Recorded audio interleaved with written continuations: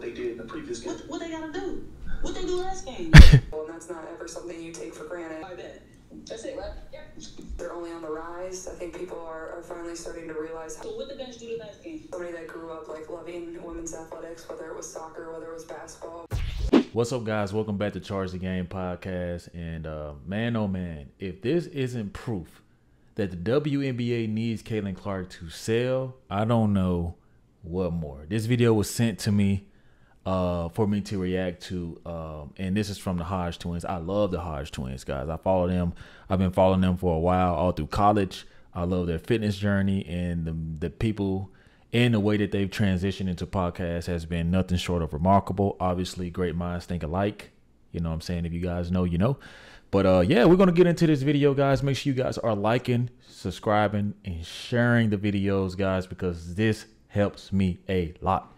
And we're going to talk about this, man, because this is just straight up facts on the differences between, you know, media trained Caitlin Clark and not so media trained women around the league. You guys check this shit out, man. So this looks like one of Chicago's finest. If I read that correctly in the background, it's a little blurry. Looks like it says Chicago. Or is this? Yep, Chicago. I should have known what type of video this was going to be when I saw these damn baby edges or baby hair. But just check out the attitude. Check out the attitude and just check out the demeanor. Talk about what they need to do going forward. You said what? So basically, he's asking her, you know, off this loss, what does the bench need to do going forward to be better?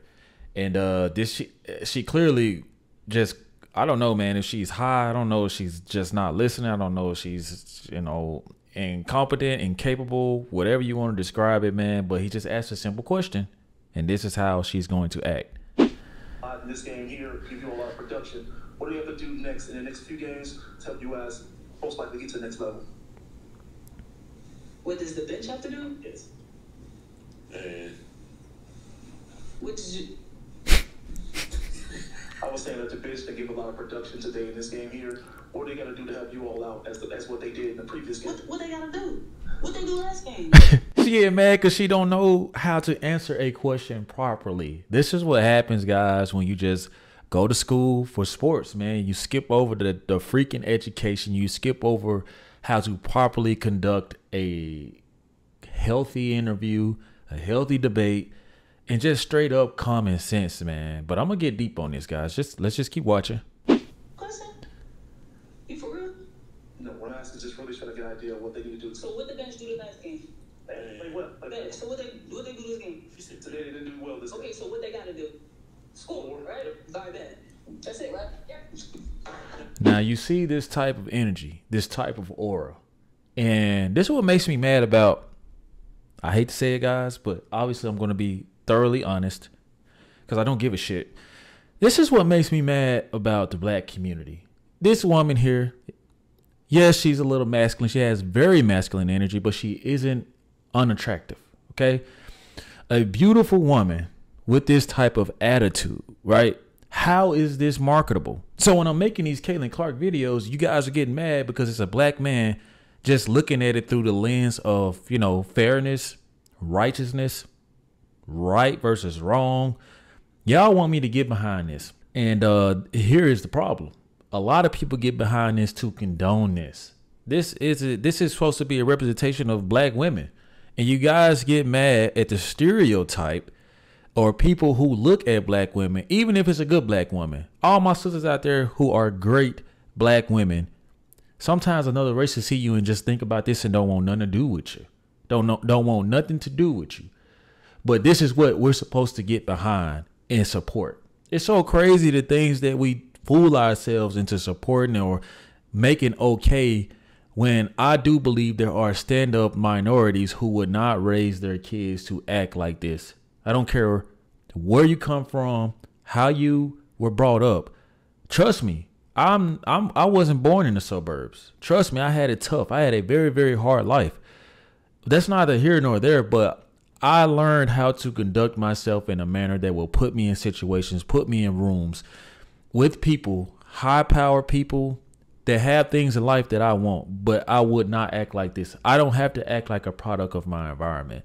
And the reason I'm making this video is to bring light to that, not only to that, but also to the fact that this is why the WNBA is heads over heels about Caitlin Clark, because this is simply not marketable. How can you expect an endorser to get behind you, pay you big money like a Nike, charter jet companies?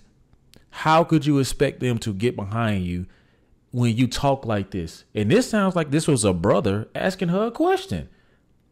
She is disrespecting. Correct me if I'm wrong. I'm gonna play it again. Just really trying to get an idea of what they need to do. So what the bench do the last game? Play what? Bench. So what they do this game? What does the bench have to do? Yes. Man.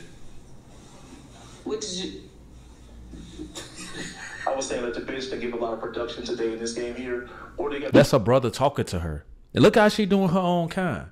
But it's okay for her to disrespect a brother. Trust me, I know a black voice when I hear it. It's okay for a sister to disrespect a brother and the media not say nothing about it. YouTube don't say nothing about it. The social media don't say nothing about it. But let a black guy like myself cover someone like Caitlin Clark just because I just appreciate how she conducts herself, then that makes me wrong. That makes all of the sisters mad at me. Some of these simp ass brothers mad at me. Who gives a shit? I don't care, because I'm never going to get behind stuff like this, straight up. Now, let me show you why the WNBA needs a Caitlin Clark. I was somebody that grew up like loving women's athletics, whether it was soccer, whether it was basketball, whether, you know, whatever it was. I always had it on. I always wanted to support it. So I think it just shows when given an opportunity, like women's sports are certain. Just look at this. See, I went to college. A lot of y'all don't know what I do for a living, but I will disclose. I am an engineer. That doesn't make me better than a lot of people, but I came from nothing, okay? I came from nothing, did 8 years in the military, got my life together. I have got two engineering degrees, right? Done a lot of aerospace work, but this right here lets me know, because as an engineer, you have to give a detailed explanation. The chick before gave one word attitude, because people get mad when they don't know how to articulate or answer a question in a detailed way like Caitlin Clark. I can imagine this was one question, and I had to pause to interrupt because she's giving an essay response. For those who don't know what an essay answer is, it's a detailed answer on how and why you are providing your answer. It's detailed. It's an essay, pretty much from start to finish. And it sounds like that's what she's doing.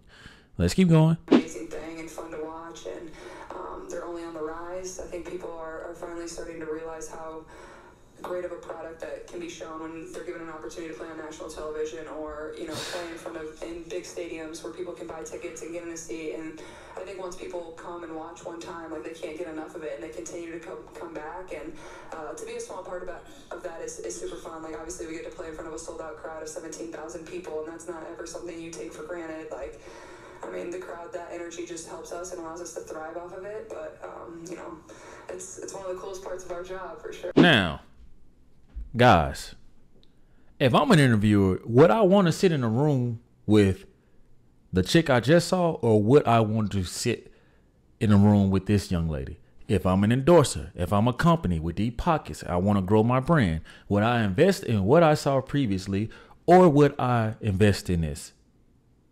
If I'm a company or an organization, or how about this, the fucking WNBA, if I wanted to market something, would it be what I saw prior, or would it be this?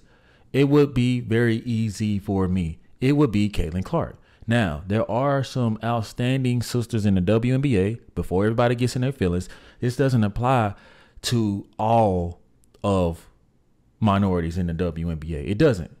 What I will say is that it is hard to convince people to get behind it when they see one bad representation of us, and that is going to always be in play. It is what it is. I'm included in this. You know how many guys muck stuff up for me and my opportunities because of based off the stereotype? It is America. Unfortunately, this happens all over the world, and it happens a lot here. Let's just be honest. But this is what's marketable. This is why the league don't like this white button-up Caucasian young lady. They can't stand it. They just do not like it. But it's just the flat out truth. It's exactly what it's exactly why she has the $28 million Nike deal. It's exactly why she's going to continue to be paid, billboards everywhere, because people can get behind this young lady. I mean, she just is well spoken. She's humble. Her energy. She's chippy on the court. She's an all around brand for anybody, any company.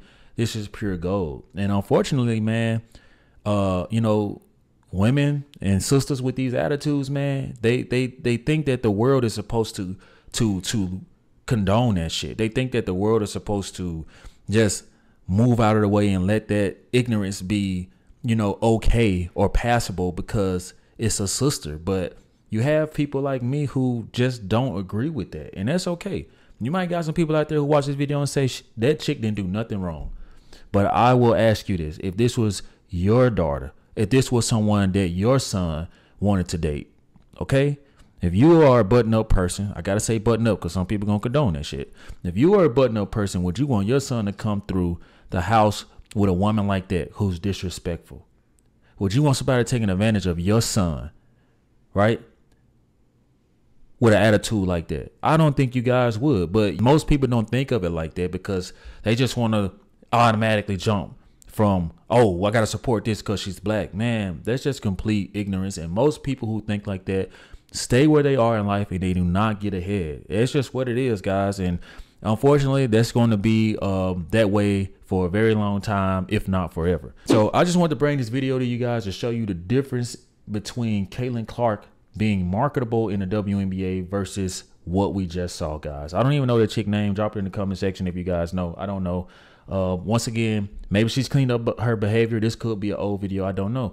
But I wanted to show you guys this because this type of stuff, it affects my community deeply, right? And I just wanted to display this, guys, because whether or not I show y'all this video or not, there are a lot of people who think the way I think. There are a lot of people who have the views that I have, and there are some people who disagree. Nonetheless, drop your comments in the comment section and let me know how you guys feel. Thank you for watching the video. Don't forget to subscribe to the YouTube channel. See you guys next time. Peace. Yeah.